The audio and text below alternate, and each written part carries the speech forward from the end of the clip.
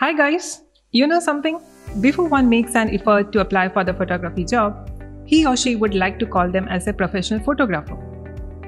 And today we are back with yet another episode about the photography world.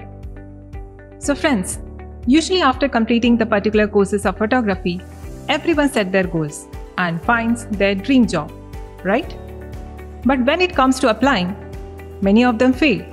Have you ever given a thought on that? Why this happened? Today in this video, we are going to show you how to apply for photography jobs. And specifically, you are going to see the FPRP strategy that had never failed when it comes to applying for the photography jobs. FPRP strategy is simple yet powerful technique. And yes, let me tell you one thing. FPRP is the most effective and 100% proven strategy worldwide. Confused? Wanna know what are these strategies? So let's get into it.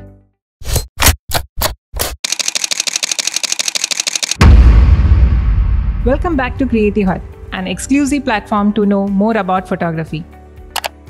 There are different types of jobs available in photography. While we were searching for what kind of jobs are available for the photography field, we came across several companies that offer opportunities for the same. But all of them require certain factors that they want to see in their photographers. So we are about to show you the 4 most influential factors that you should take care of while applying. The FPRP strategy. Ranking factor number 1. Formal education. Formal education is required for any kind of job. Particularly when you are planning for a photography career, one must at least have a formal education of 12th or degree. But then it varies from company to company, because some of the companies even appoint candidates who have just crossed 10th. Furthermore, in photography, the tact of good communication plays an important role in achieving a successful career. So at least you should have completed the basic schooling. The ranking factor number 2. Photography education. Since you are preparing to apply for the job in photography, without any doubt, you need to have a proper photography educational qualification. You should know the use of camera, lighting, editing, DSLR videography, and video editing. Hence, acquire education for photography by pursuing a photography course either of 1 year, 2 years, or 3 years duration as per one's choice. Now it's time for the ranking factor number 3. Resume preparation. First, try to understand why a company needs a resume. They need it because the company doesn't know who you are, and they just can't waste their time in asking what you did in life so far.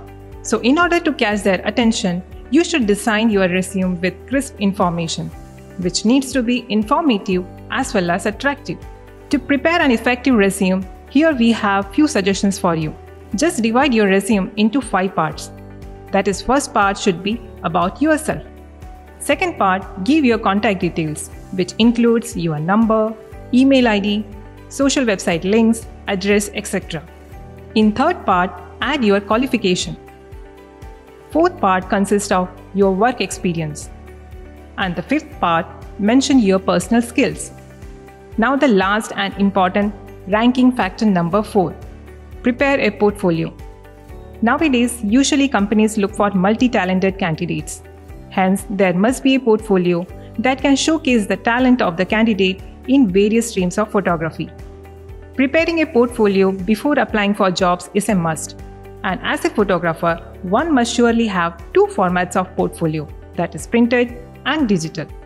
Printed means you should have a portfolio in the form of a book comprising your prominent and best works of photography. And digital means you should be prepared with some online links in order to showcase your works to clients, interviewers, etc. As it is a digital world, when everything is available online, so why should a photographer be behind? Now, if you're ready with the FPRP strategy, yes, you got me right, the strategy FPRP. Then you can apply for the companies that you once wished for. And if you want to know how and where to find photography jobs, then do write your comments and queries on the comment section below so that we can come up with the next session regarding this. Till then, stay tuned with us, subscribe our channel, click on the bell button for the notifications on our latest videos. For photography courses, different specializations in photography, visit our website www.creativeheart.org. For more photography articles, tips, tricks, portfolio, and much more, visit our website www.creativehearts.com. Feel free to like and share. Until we meet next time, stay safe and healthy. Bye-bye.